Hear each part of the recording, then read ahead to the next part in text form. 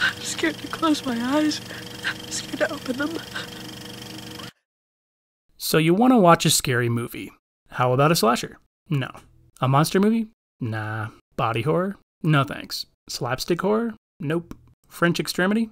Fuck no. You're in the mood for something different. Something a little more off-kilter. Something vomit-inducing. You're looking for something that's going to pull you right into the movie alongside the characters. Something that blurs the line between reality and fiction. Something that feels so real you'll wonder if it was even legal to make. Then you've got to pick up a found footage movie. Today we've got all kinds of found footage movies. Maybe too many. But compared to the long history of cinema, it's a pretty young genre. Technically, Cannibal Holocaust was the first found footage movie. But the controversy about the content of the movie seems to have overshadowed any conversation about its cinematic innovations. This movie's pretty fucked up. I mean really fucked up. It follows a documentary crew traveling deep into the Amazon to track down a group of 4 missing student filmmakers that journeyed into the jungle to document the cannibal tribes rumored to live there. Despite being insanely graphic, the movie pioneered the idea of recovered footage being the only evidence of a grisly murder. Alright, that's enough of that. Let's fast forward to 1999. This was the year that a little $22,000 found footage movie broke onto the scene and changed the horror genre forever. The Blair Witch Project tells the story of 3 student filmmakers documenting a local ghost story called, you guessed it, the Blair Witch. After researching the legend and interviewing residents of the town of Burkittsville, Maryland about the witch... This is Burkittsville, formerly Blair. It is a small, quiet Maryland town. Much like a small, quiet town anywhere. They hike out into the densely wooded forest to explore, armed only with a 35mm camera and a digital camcorder. Digital and film? Well, we'll shoot both on this film. No one ever saw them again. About a year later, their footage was found and edited into a document of their journey and released in cinemas. It's a great story told only through the lens of their cameras, but that's all it was, just a story. Here's the story behind that story. In 1993, Daniel Myrick and Eduardo Sanchez were students at the University of Central Florida. Both being fans of documentaries of paranormal phenomena and finding them scarier than traditional horror films, they were inspired to create a film that combined the styles of both, hoping to breathe new life into the genre. We started talking about horror films and what kind of films scared us when we were little kids, and we had kind of the same horror films, you know, The Shining and The Exorcist. So we felt Blair was in that same spirit, something that was a psychological horror, which we feel is much scarier than, you know, just getting a knife in the neck or something like that. They were inspired by a lot of different things while developing the mythology of the film. Perhaps their biggest influence was the 1922 Scandinavian film Häxan, which they loved so much it became the name of their film company. Part documentary, part dramatization, the film acts as a sort of educational tape describing the behaviors of witches and their treatment throughout the Middle Ages, and the title literally translates to The Witch. Myrick and Sanchez's story about the witch, Ellie Kedward, starts out tragically with her being accused of witchcraft by the townsfolk after she's found bloodletting children for her healing remedies. Like in Häxan, the Blair Witch story asks us to sympathize with the witch by portraying the men as arrogant and violent and the accused as feeble and misunderstood. Ellie is bound and left to die of exposure in the woods by the townspeople who banish her. By the following winter, everyone who accused her, along with half the town's children, mysteriously vanished, and they decided she must have made some deal with the devil to curse them. Like and subscribe. When all was said and done, Myrick and Sanchez's screenplay was only about 35 pages long, with the expectation that most of the dialogue would be improvised. They held a casting call in June 1996, calling for actors with strong improvisational skills. The casting process was really important in this film because, you know, Ed and I came up with these character profiles that we felt fit the story and the backstory. And so what we were trying to do is cast personalities rather than actors to portray a particular role, because we knew there was so much improvisation throughout the film. We made it clear to them, you know, I mean, even in the audition process, we put a sheet out there that said, if you don't like camping, if you don't like being out in the woods, if you don't like being scared, don't even try out for this part. So it was very important from the very start that we make it clear to people that this wasn't a conventional, you know, film. Out of the 2,000 actors to respond, Heather Donahue, Joshua Leonard, and Michael Williams were cast in the lead roles. Both Heather and Michael quit acting within a few years after the film's release, but you can still see Josh from time to time. The film was shot in Maryland over the course of 8 days in October 1997. Myrick and Sanchez chose to shoot the film chronologically so the actors would become fatigued in real time, which would make the whole thing easier to edit together. That means the first scenes they shot were the interviews with the people in Burkittsville, which, unbeknownst to the 3 leads, had been partially populated with actors. Each of the paid townspeople were given a page or two of history about the Blair Witch, and they would recite what they remembered to the camera if Heather and the crew interviewed them. Due to the improvisational method of filming, Myrick and Sanchez didn't know how much of what they wrote was going to make it into the film, but they were especially pleased with this line. Finally, one day, old Mr. Parr come down into the market and said, "I'm finally finished." Which went on to become a staple throughout every iteration of the story. Excuse me, sorry. I'm finished now. The actors were equipped with 2 video cameras provided by cinematographer Neil Fredericks and were given a 2-day crash course on how to use them. Letting the actors be the ones who shoot the movie instead of a trained cinematographer gives the movie a sort of home movie feel, and it comes across a lot more authentic than a typical Hollywood movie. The POV aspect gives you the sensation of being there with these poor people lost deep within the woods. Myrick and Sanchez would watch the dailies the night they were shot and would make notes to give the actors the following day. The actors were all given their own daily motivations, but didn't know each other's. So a lot of the time, we would be conflicting in what our goal for the scene would be. That's good, thank you. That in itself created a lot of tension. The actors were kept in the dark about where they would be going each day and relied on GPS coordinates that were left for them in crates at each destination. Inside each crate were 35mm canisters containing the notes for each actors as well as their food rations, which got smaller and smaller throughout filming. On each of the last 2 days of filming, the cast were only given an apple and a power bar to make it through the day. They captured some moments especially towards the end of the shooting, where they were really, really hungry, and they were really tired and were really scared. And it's all because of me that we're here now. Hungry, and cold, and hunted.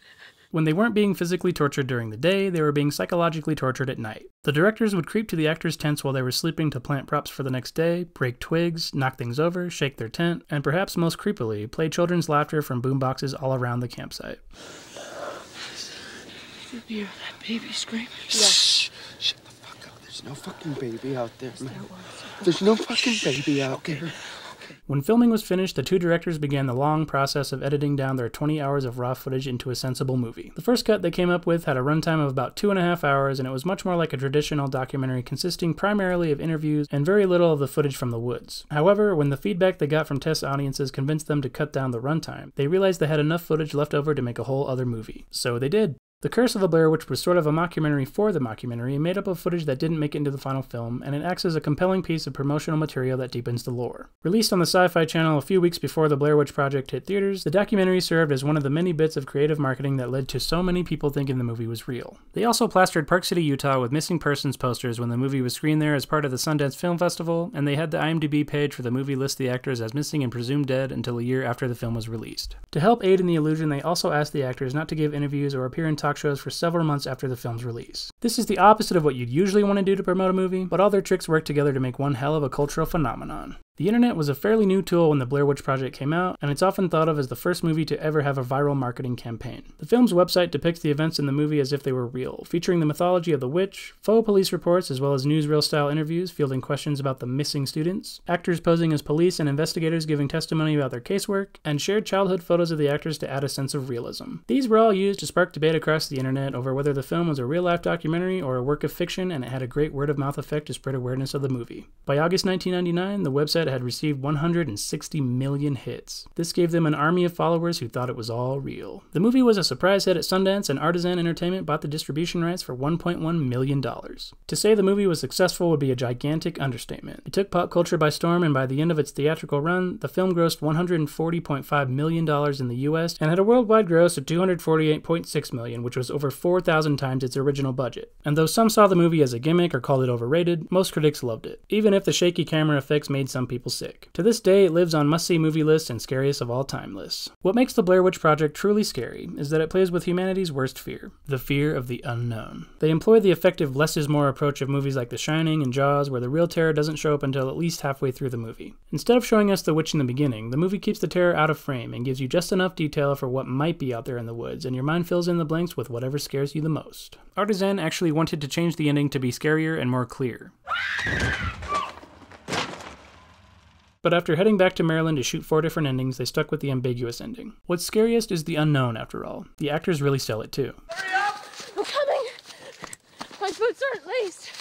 Oh my god, what the fuck is that? The whole movie is like a ghost story come to life with the townspeople as the storytellers. They help to evoke memories of chilling campfire stories that scared us when we were kids. Throughout the movie, all the little problems build the tension that leads to the terror. They lose the map, they get attacked in the night, Josh disappears, they keep getting creepy messages from the witch, and by the end of it, the characters are struggling to even maintain their sanity. The movie doesn't rely on jump scares or scary monsters. All these things building up lead to despair. They're lost in the forest, scared of the dark, and lose hope with each passing day. We walked for 15 hours today. We ended up in the same place. There's no one here to help you. That's your motivation. When this movie came out, we didn't know what the fuck was going on. We'd never seen anything like it because nothing had really been done like this in the mainstream. I mean, deep down we knew it wasn't real. Mostly. We were just young enough to not really know if it was real or not. Movies like Texas Chainsaw Massacre and Fargo had claimed to be real stories before this movie came out. But in both of those movies, you knew you were watching actors live out their real story. In the Blair Witch Project, they don't seem like actors. They seem like real people. And because of the genius marketing campaign, it was that much harder to keep whispering to yourself that it's only a movie. I mean, there's credits to prove it's not real, you know. Wanting to capitalize on the massive success of the movie, Artisan greenlit a sequel immediately. They wanted to make a sequel to the original while its popularity was at its peak, but Myrick and Sanchez wanted to wait. Our big thing with Blair is that we would rather have somebody else ruin it than have us ruin it. And if we really don't have any good ideas, or if they're not going to let us do the idea that we want to do, we'd rather let them have a shot at it and see if they can do something good with it. And if not, we can just say, hey, we didn't do it. So Artisan decided to proceed without them and hired Joe Berlinger to direct. The sequel, Book of Shadows, is nothing like the first movie. There are a few POV shots here and there, but it's mostly shot in the traditional way, and the whole movie is sort of a meta-commentary on the Blair Witch Project. It's about a cast of characters who meet up in the Black Hills Forest where the original movie was shot to get led on a tour by an obsessed local. And they come up to me, you know what they do? They come over to me and they hug me and they say, dude, I know it's real. And they squeeze me and I squeeze them back and I say, I know it's real too, man. And we have a bond, you know, we have a connection, you know? And I say, I know, and they go, I know, man, and I go, I know. Berlinger wanted to go with a metaphorical message of how readily the public is willing to accept that something shot on video is real, and wanted to comment on how manipulative the media can be. Video never lies, Kim. He interviewed people who really lived in Burkittsville and used their experiences and the phenomena of the original film as inspiration for his movie. Each character represented a different response to the first movie, so we get to see how the Wiccans reacted to it, the skeptics, the money-hungry studios, and just the casual fans. You know, if you don't believe in the Blair Witch, then why the hell did you bother to come? I thought the movie was cool. This sort of referential thing was all the rage for horror movies in the late 90s and early 2000s. Movies like Scream, New Nightmare, Urban Legend, Funny Games, and Behind the Mask all comment on the horror genre while also meeting all the expectations of it. If you're a fan of horror movies that came out in this era, it's worth checking out. We actually have a video on slashers that goes deep into why these movies are so meta. If you'd like to check that out, click the link above. Berlinger wanted to make a movie about characters psychologically unraveling after experiencing some really weird shit in the Black Hills. They all wake up after a night none of them remember and start investigating the footage they shot that night. The rest of the movie is just them trying to figure out if what's on the tapes is real or not. Get it? The characters are us watching the first movie.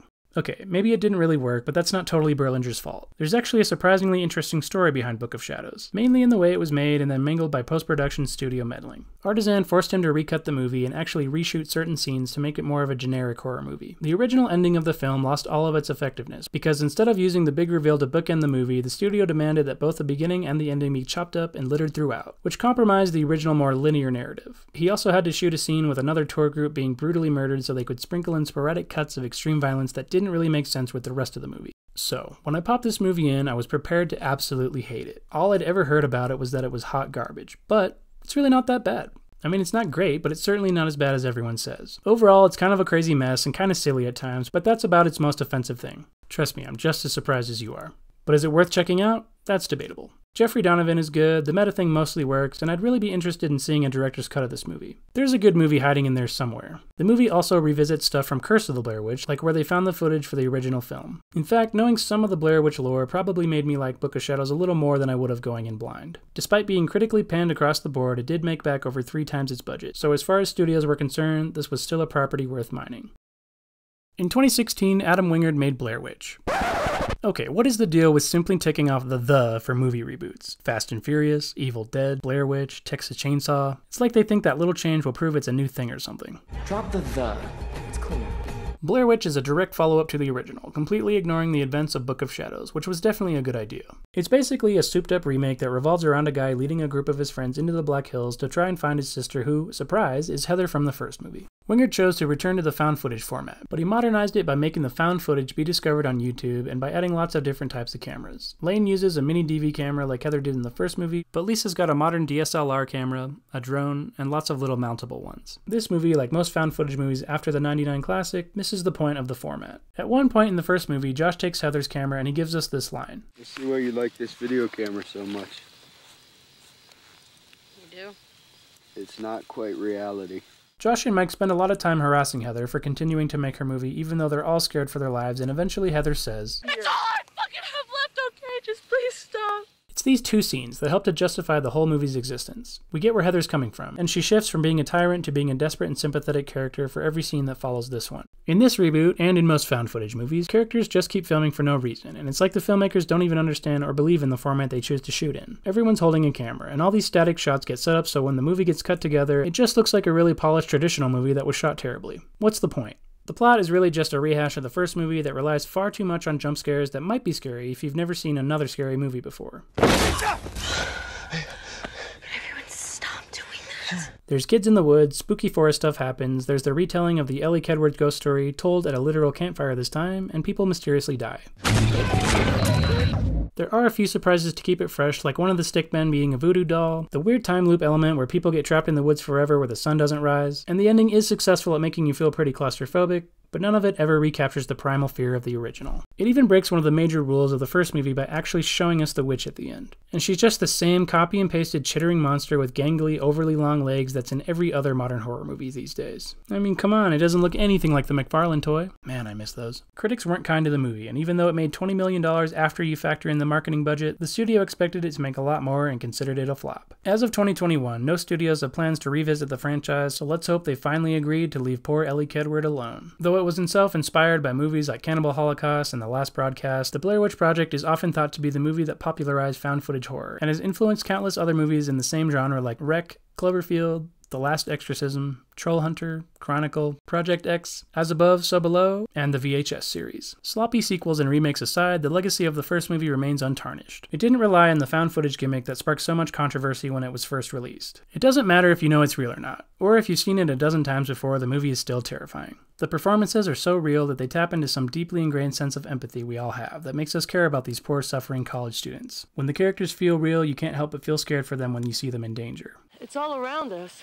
As time goes on and technology evolves, the genre itself is evolving alongside it. Movies like Unfriended, Searching, and Profile take place entirely on computer screens, and they blur the line between reality and fiction so well that it's hard to tell where one ends and the other begins. Maybe one day soon, the next big innovation in horror cinema will come along and surprise us, but until then, the Blair Witch will keep us jumping at shadows and looking over our shoulders when we go camping.